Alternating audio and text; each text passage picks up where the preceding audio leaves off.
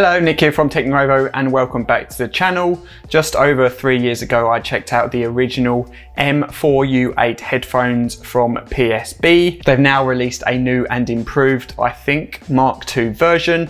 I've been using them and here are my thoughts. If you've got the original and are wondering what's the difference, let's run through that first. Well, they say they've got improved battery life, which is now circa 18 hours with ANC on, 25 hours with it off. They've tweaked and improved the noise cancelling technology inside. It's an all new digital adaptive arrangement. That sounds good, but probably the biggest change, personal sound. There is now an app you can download, pair it with your headphones and then run some calibration and you'll get a personal listening experience. Out of the box, the headphones look identical to the originals, matte black with hints of glossy black and chrome. Some nice stitching to the top of the headband with thick leatherette ear cups and headband. The headband is adjustable, there is a good amount of flex as well, but only a little bit of give on the ear cups themselves. All the buttons are located on the right ear cup, a slider for power on, off, and ANC on, plus 2 rocker switches, one for volume, which also acts as the button for turning on ambient or monitor mode, plus a slider for track control. There is also a Bluetooth button, USB-C ports for charging, and also 3.5mm jack ports to both ear cups for a wired connection. The headphones fold in on themselves, making it easy for them to be stored and moved around in the provided hard case. You also get all the accessories you might need: aux cable, USB cable, 1/4 inch adapter, and an airplane adapter too, which I haven't seen in a very long time. Probably the best new feature is the addition of the app. There is a PSB headphone app available for iOS and Android. PSB have teamed up with AudioDo to bring a custom audio experience to the user, and I really like it. Connect the headphones and your smart device together, open the app, it will confirm it's found the headphones, and then you need to run the calibration. It takes about 60 seconds, you'll hear a number of different beeps in your left ear and then your right ear. If you hear the beep, you press yes. If you don't hear it, you press no. Once that's done, the app will create a personal sound profile for you, tweaking the EQ to suit your level of hearing, and I have to say, it made a noticeable difference. Within the app, you can quickly enable or disable personal sound with an instantaneous response, and switching between the two is a big difference and it elevated the sound dramatically. Now this will differ for each person. I get the impression my hearing is better in my left ear than my right, but with this profile, it upped the highs a little bit, the mids a lot, and lowered the bass. It's really improved the experience and I'm quite surprised at how much difference this has made. Other than that, there isn't much else to do with the app.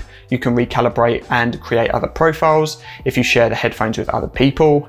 You can also push out firmware updates, which is great for future proofing. You cannot, however, manually edit the sound profile or create an EQ.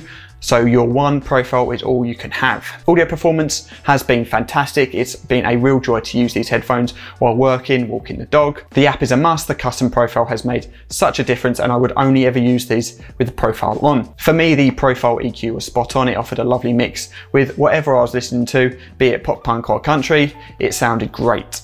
ANC is included and there is also a nice level of passive cancellation as well, thanks to the foam ear cups. It's a noticeable difference when turning the ANC on. It's the type where you notice that slight buzz when you turn it on, but only if you've got no content playing, of course. Without playing music, ANC will remove any sounds in the office, background PCs, people chatting, but also does a good job of louder sounds too, like a lorry driving past when you're out and about. As for comfort, I found them fairly comfortable. I would wear them for maybe a couple of hours each stint without issue. If anything, I would have liked a bit more padding to the headband. That's the least comfortable part. These also sit well on my head with a tight enough fit that these probably would be okay for joggers. Lastly, the microphone sounds good, more than enough for taking calls or even if you wanted to use them for a Zoom call.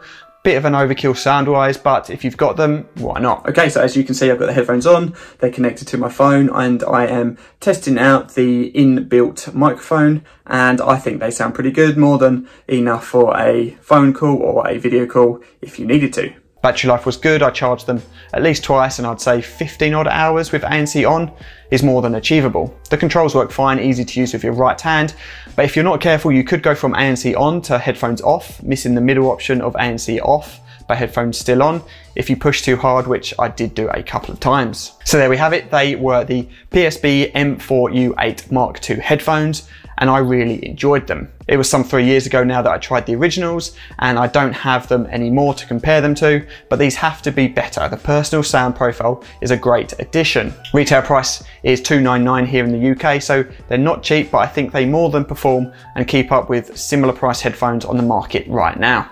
That's a wrap on this video. If you have stuck around until the end, then thank you very much. And if you want to see more videos from us in the future, hit that subscribe button and all our future videos will pop up in your feed.